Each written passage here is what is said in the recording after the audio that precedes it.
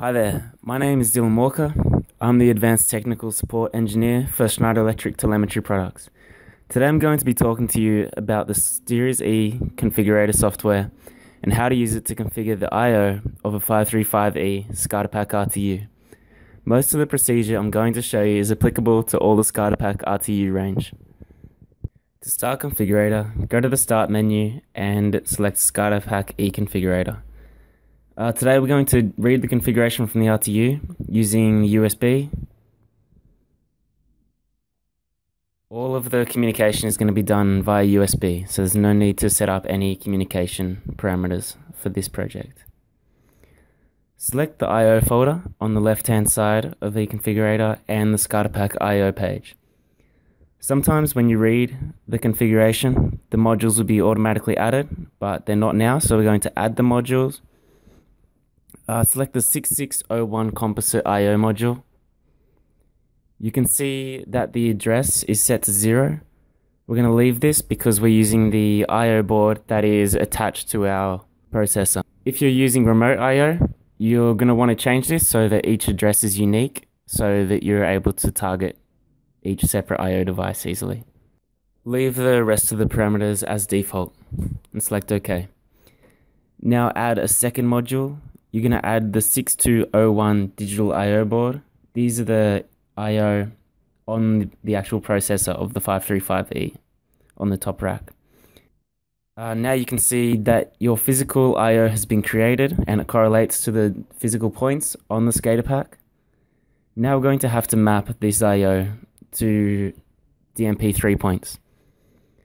So just type in 1, 2, 3, 4, 5, 6, 7, 8 for DIs 1, 2, 3, 4, 5, 6, 7, 8. Just so it's easy to keep track of their point numbers and write the configuration to the SCADA pack. Once the configuration is written, open the points folder, go into binary points, and you can see that your physical points have been mapped to DMP3 points here. Return to SCADA pack I/O page, and we're going to finish off the mapping of the physical points to the DMP3 points.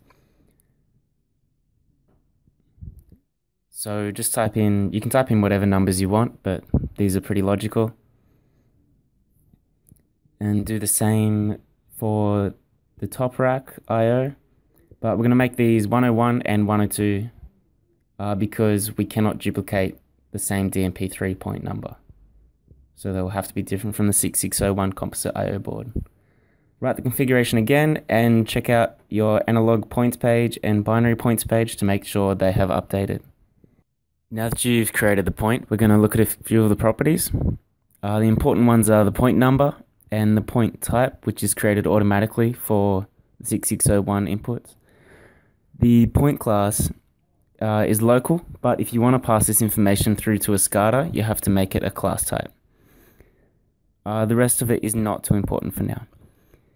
The analog points are a little bit more interesting. They've got some of the same properties as binary, but you can also create a raw minimum and maximum scale, as well as engineering min-max, and you can set alarm limits. So now we're going to create our own point. When you do this, you can either create a range or a single point, but now you have to select your point type. We're not going to talk about derived points in this tutorial because we'll cover that in the Modbus scanner tutorial. For this point, we're going to select system and point number of 50,005. This point correlates to the system point, which represents the 6601 I/O version firmware.